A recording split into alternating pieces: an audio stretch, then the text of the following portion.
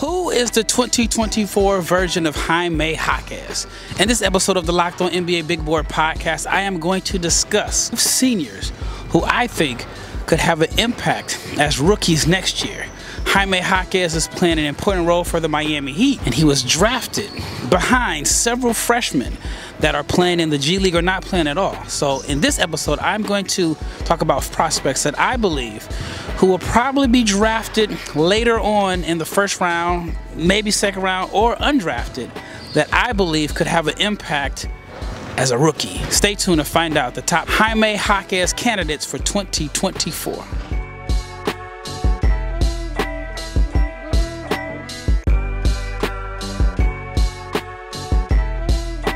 Big shout out to each and every person that has made the Locked On NBA Big Board podcast your first listen of the day. I'm your host, Rafael Barlowe, the Director of Scouting for NBA Big Board.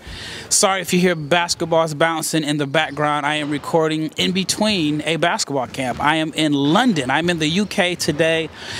The last, I don't know, my days are all mixed up. The last 10 to 12 days I've been in Nairobi, Kenya. But today I am in the UK looking for undiscovered talent in England. You know, England is not a basketball hotbed. It's not a place where you usually find really talented high-level basketball players. But I believe that this place could be a hidden gem. There's a lot of immigrants. There's a lot of people from all over the world who are migrating to London, and a lot of them have a soccer background. And so I'm here just looking for some sleepers. But anyway, before I get into this episode, I want to let you know that today's episode is brought to you by Gametime. Now, you know I'm a big fan of Gametime if you are an everydayer. And all you have to do is download the Gametime app, and you just need to create an account and use the code LOCKEDONNBA, and you can get $20 off your first purchase. Gametime is my favorite app to purchase tickets. All right, so I want to talk about Jaime Jaquez. Jaime Jaquez was the 18th pick in last year's draft. He had a great college career at UCLA. He's one of the best players statistically in UCLA history. Now, you know UCLA has like one of the craziest traditions and just an amazing group of alumni, and so many talented players have played at UCLA. So if you are among the all-time leaders at a school that produced Kareem Abdul-Jabbar or I'm sorry, Lou Alcindor and Bill Walton and so many legendary players, you have to be pretty dang good. And despite the fact that Jaime Jaquez posted crazy numbers throughout his career, because he was a senior and it kind of had a unique game that didn't necessarily fit the mold that NBA teams always look for. He wasn't like a high flyer. He wasn't like this considered an elite sniper. Even though he is a very good athlete, I mean, you can go back and see the dunk that he had at Summer League on Colin Castleton to see that he's athletic. But he was a guy that just didn't fit a lot of the prototypes that teams are looking for. But the Miami Heat, a team that is not afraid to draft who they like and go against the consensus, took Jaquez with the 18th pick. And he is producing at a high level for a team that is expected to, you know, make a deep playoff run. Jaquez is averaging 13 points per game on 51, 38, 86 shooting splits. He is without a doubt, in my opinion, without a doubt, first team all-rookie as of today. So with that being said, I'm wondering who could be the 2024 version of Jaime Jaquez, a senior that gets passed up in the draft by a younger player who is thought to have more upside despite being nowhere near as productive, that comes in and makes an impact as a rookie. I have like 15 guys that I think could fill that role, but in this episode, I'm only going to name 5. So I guess I'm going to break this up into a part 2 or part 3. And the first player that I want to talk about is Kevin McCullar Jr. Now, before I get into McCullar, there's a few other seniors that are producing that are playing a bigger role than I anticipated. Tamani Kamara, for example, from Dayton. He has started 16 or 17 games for the Blazers. He's averaging 7 points per game.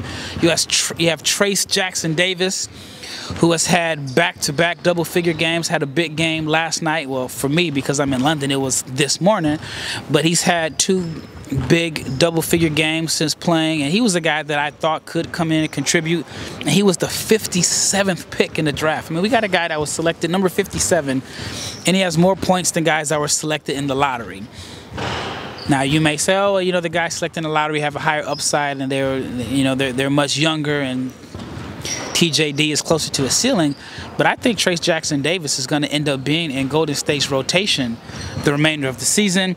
And then you have Craig Porter Jr., who came on the podcast earlier this year. Shout out to Craig Porter Jr., undrafted. He's playing 14 minutes per game for the Cleveland Cavaliers and averaging a little under 7 points per game. Then you have Kobe Brown, who I think caught a lot of people by surprise when the Clippers selected him at number 30. He's in the Clippers rotation. The Clippers are hot, the hottest team in the NBA right now. And he's playing about 11 minutes per game in December. I mean, he's taking minutes away from PJ Tucker, who was a big part of the James Harden trade. So in this episode, I'm going to talk about some guys that I think could have a similar impact as rookies. So the first player I want to talk about is Kevin McCullar Jr. Kevin McCullar is a fifth-year senior. Back when I was in college, we called them super seniors. And McCullar's having a phenomenal year for Kansas, averaging 19 points per game, shooting 38% from three. Yes, Kevin McCullar is shooting 38% from three. The big knock on McCullar is his outside shooting, and he's also shooting 81% from the foul line. So this has been a huge year, and I'll be honest, I thought McCullar was making a mistake by coming back to school. In my opinion, I thought, he's going to be 23 around draft time. It's going to be harder for him to crack the first round. I thought he would have been drafted in 2023, but it looks like coming back to school was a genius decision for him, especially the way he's shooting. Now, like I said, he will be 23 on draft night, but if he can keep up the shooting numbers, I think he could be the rare 23-year-old that ends up being a first-round pick in the modern NBA. Prior to this season, 31% from three was his most efficient year prior to this season. But again, he's at 38%. And for the last 2 years, I've been struggling trying to find a good comparison for McCullar. I think I found one. And it's just in very recent play, but it is Dante Exum, the Dallas Mavericks version of Dante Exum. Exum has excelled playing for Dallas. I think he's averaging like 18 points per game in his last 5 games. Has filled in well for Kyrie Irving. But Exum's size and versatility has been, it's been a blessing for Dallas. He's big enough to play some 1, some 2, some 3. He can defend multiple positions, and he's shooting the ball well.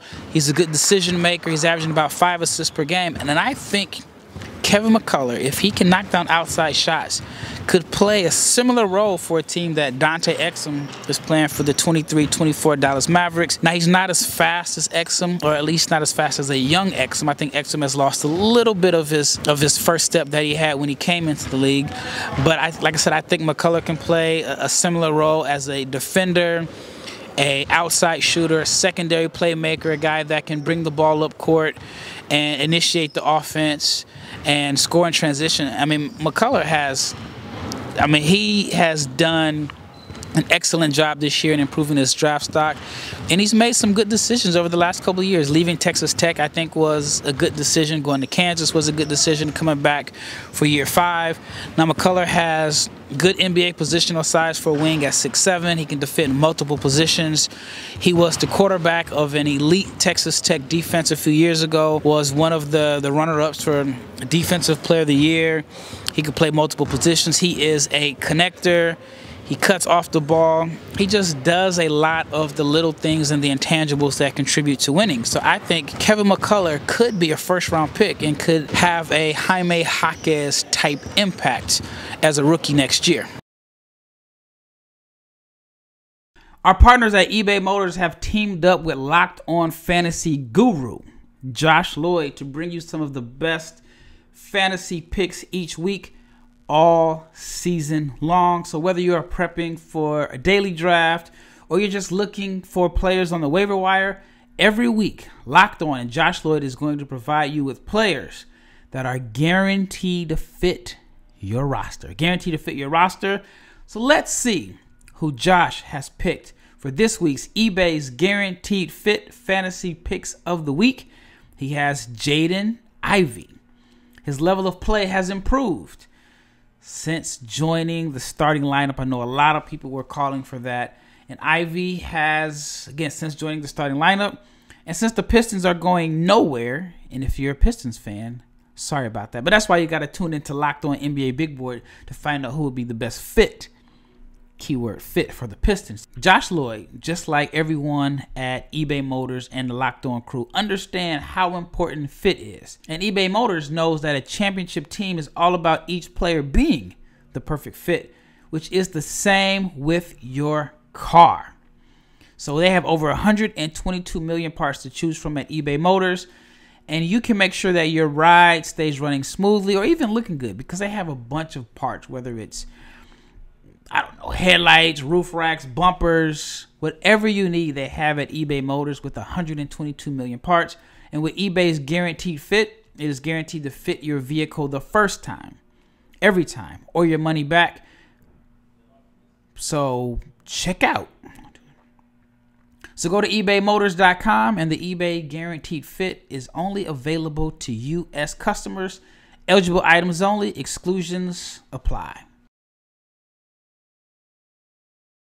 I want to talk to you about Locked On Sports Today. Locked On Sports Today is the first 24 hours a day, 7 days a week streaming channel.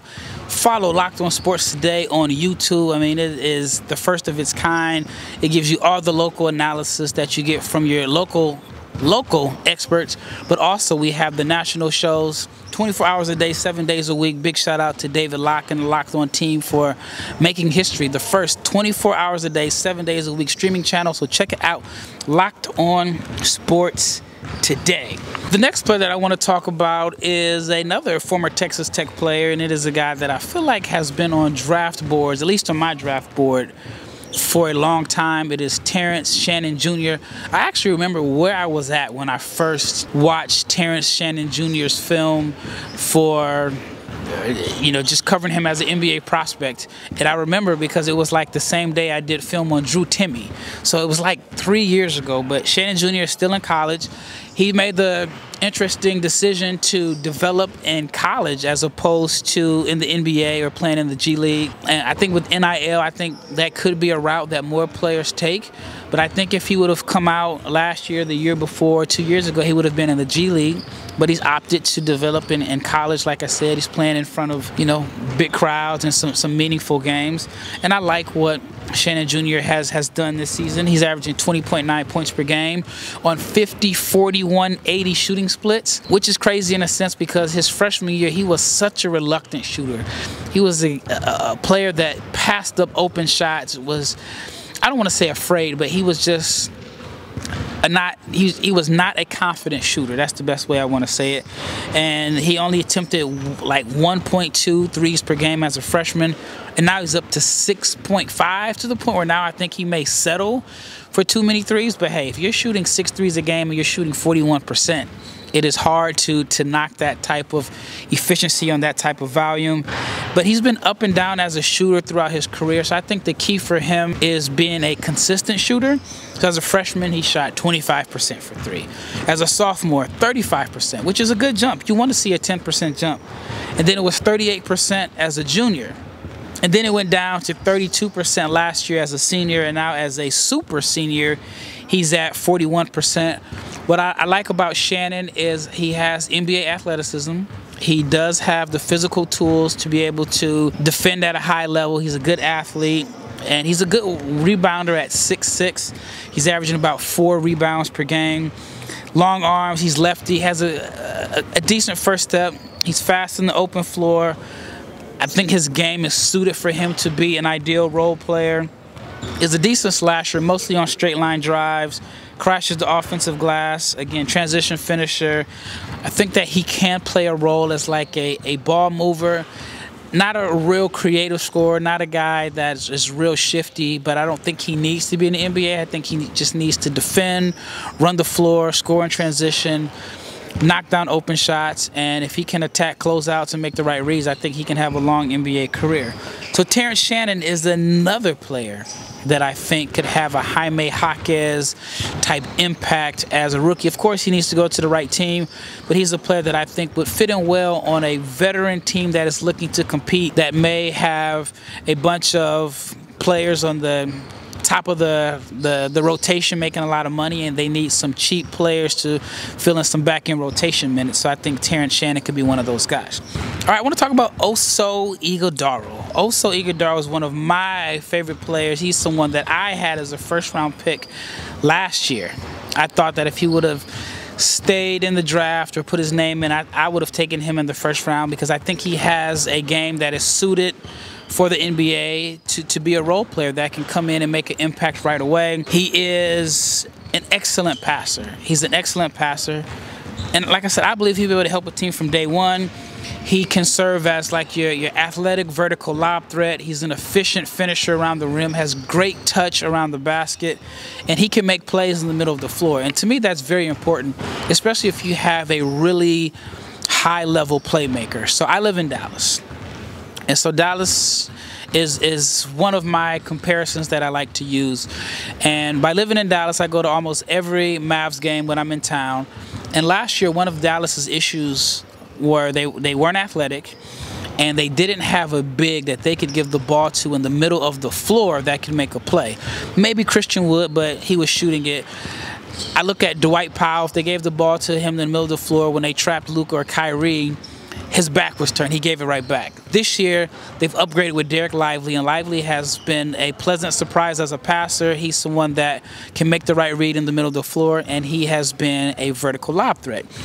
Well, also Ighodaro, I think, would be perfect for a team like Dallas, or maybe a team that has a superstar that gets trapped, that you can give the ball to in the middle of the floor, because he is an excellent passer. He is comfortable, doing one or two dribble drives. He can face up and attack, but he can serve as your vertical lob threat. He's not as big as a guy like Derek Lively, but he is, like I said, a vertical lob threat. But passing is his greatest strength. I actually think he is a more athletic, better passing version of Dwight Powell. Dwight Powell is not a great rebounder, probably one of the poorest rebounding fives in the league, and Ighodaro averages about 6 rebounds per game. He's not a great rebounder, but I do think that he can have a role as a rotation big, like I said, that you can give the ball to at the high post. He can find cutters, he can swing the ball, find an open shooter. Is perfect for a James Harden, Luka Doncic, Trae Young, like an elite high volume ball handler that gets trapped, that you can give an outlet to in the middle of the floor, and then you can, create advantages there. So I really like also Ighodaro. The big concern is he just doesn't space the floor. He does not space the floor, or doesn't really look to space the floor. But defensively, I think he's fine. Averages about 2 stocks per game if you combine his blocks and steals.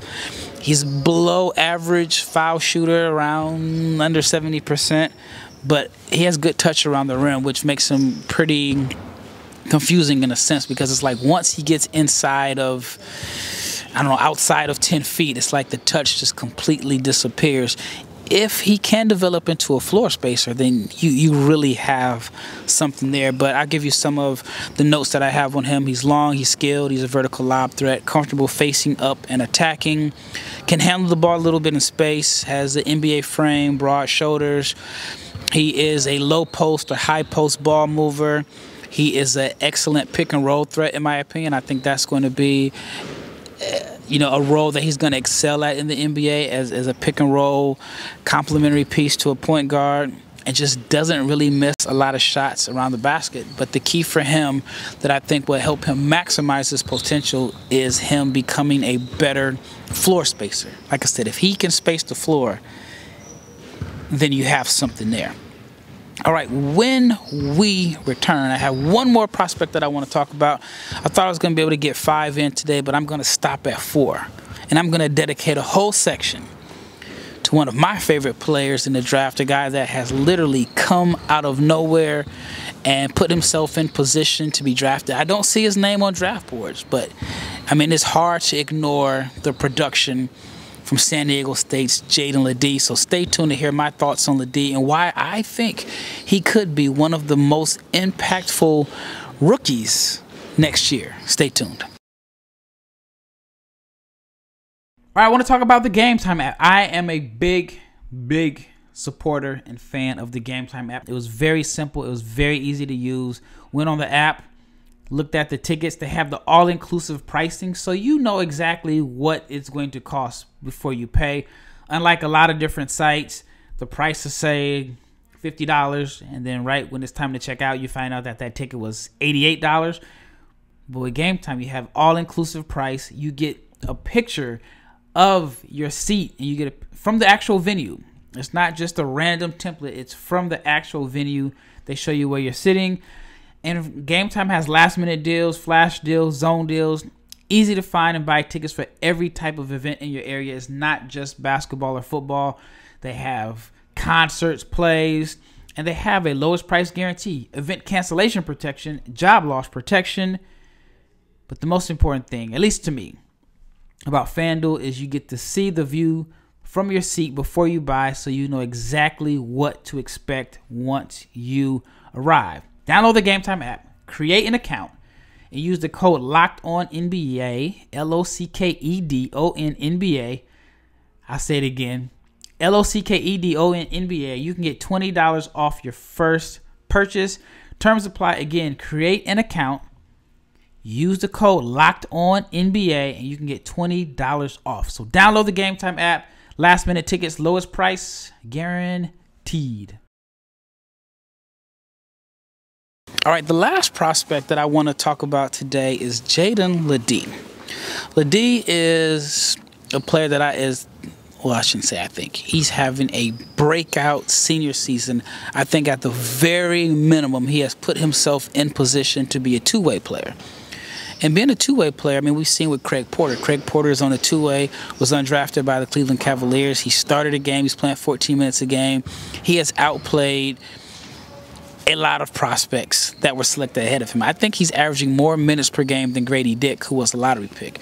Craig Porter is a player that didn't have your traditional path to the NBA, went to junior college, had a good career at Wichita State. He filled up the stat sheet, was very unique in a sense because he was like this rim-protecting 6'2 guard. He averaged like a block per game at 6'2", but he just had some intangibles, some grit, and just has a unique story that, I mean, I think has provided this chip on his shoulder that has propelled him into, playing rotation minutes in the NBA for a team that is expected to make the playoffs in the Cleveland Cavaliers. Now, LeDee's a different player than Craig Porter Jr., but I think he can have a similar impact as a two-way guy that ends up playing. I mean, he may even get drafted. I think I would select him in the draft. Very unique, and I'm going to tell you why I think he's unique. First of all, he's like 6'9", 240. Has the body of your old school 1990s NBA bruiser. But he is very skilled. If you look at him just physically, you may think he's a bruiser. Now he is a bruiser, don't get me wrong. He's not afraid of contact, loves to mix it up, rebounds at a high rate, but he is very skilled, and I think his most underrated skill is his passing ability. I'll tell you a little bit about LeDee. He is having a breakout senior season, like I said. Played a little bit for San Diego State last year. I shouldn't say a little bit, I'm sorry. Played about 18 minutes per game for San Diego State last year. San Diego State went to the Final Four. Before San Diego State, he went to Ohio State, TCU, was playing a little bit of the 5 based off of his size. I just don't think that he was used correctly. And I get it. College coaches want to win, and you have a guy with his physical stature. It's kind of natural to put him on the block and tell him to defend 5s. But he is not your typical 5. He's skilled. He grew up playing point guard, and that is a big reason why he's such a good passer. He's averaging like 1.4 assists per game, but he is a much, much better passer and creator than the numbers indicate. He makes advanced reads. He swings it out to guys in the corner. He finds cutters. I mean, he is a natural playmaker, which I mean, based off of what I just gave you about Ighodaro, you obviously see that I love bigs that can pass the ball, and that is, I think, LeDee's greatest asset right now. But which is crazy is that's saying a lot, considering he's averaging 22.8 points per game, 10 rebounds, shooting 56% from the floor, 39% from 3, 75% from the foul line. So anytime you got somebody averaging basically 23, 10 on 56, 39, 79, 75 shooting splits, I mean, how do you not produce those type of numbers at a high level and you're not on draft boards? So I think LeDee is definitely someone that is draftable, but he has a unique skill set. with his size. And I'll just give you some of my notes. He's a big, strong, physical low post presence, has a strong lower body. He is a throwback low post scorer with modern day skill set. So he has good feel as a passer, makes advanced reads. He does the little things like he sprints the floor, loves to play through contact, plays bully ball. He can face up and attack in space, and that's something that I think is pretty unique. He's very comfortable if you give him the ball, at whether it's the elbow, the short corner. If you got a slower big on him, then he can beat him off the dribble and has the skill set and moves to, you know, face up and attack and make plays there. If you put a smaller guy on him, I mean, he's 6'9", 240. He's a bruiser. I mean, he will punish a smaller defender in the post. He draws a lot of fouls with his physicality. He's a good foul shooter. Excellent rebounder, like I said, 10 rebounds per game. Again, he played point guard in high school. So when you have a guy that is 6'9", 240, and I keep saying that, 6'9", 240, with some wing skills and passing vision, like, he could be a weapon. He could be a steal for the right team. I don't want to say Draymond Green, but I think he can have a Draymond Green type impact on offense. I think he can be a guy that can, you know, play in the dribble handoff game with a great point guard. I think he can pick and pop, knock down open shots. I think he can find the cutters. I think he's a guy that if you trap, you know, the point guard, you give him the ball in the middle of the floor, he can either knock down the mid-range jumper or either the floater, which I don't think that he's had an opportunity to show it, but he does have a floater game. And then he could, if you play him at the 4, he can find, like, you know, your vertical lob threat 5 if there is a situation where you're playing, you know, 4-on-3. So I think he can do all of that. I don't know why he's not getting a lot of attention. I mean, he's almost tripled his scoring numbers since last season, and he played a role on a very good team that went to the Final Four. Now he's excelling in a starting role and a starring role. So I think LeDee is definitely one of the more underrated prospects in the country, but I also think that he is someone that can have an impact as a rookie, simply because I think with this draft class here, it's going to have a lot of young guys. You're going to have a lot of players that aren't ready to contribute, a lot of players that I think are going to end up having to spend a significant amount of time in the G League.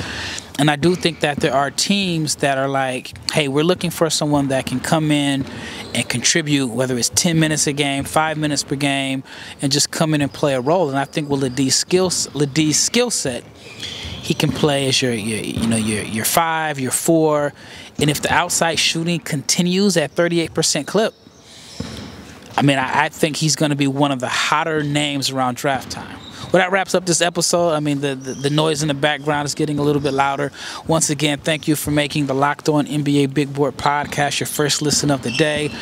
I'm excited. It is my last day on the road. I have been on the road since December 5th. It is December 20th. I'm going home, get to see my wife, get to see my baby, get to sleep in my bed, and just you know, live my normal life as an American. I'll be able to catch up on work. It's been tough trying to watch games at 3 o'clock in the morning, trying to scout, trying to create content, do podcasts. I haven't been writing on NBA Big Board. Well, I have like so many articles that I haven't been able to publish.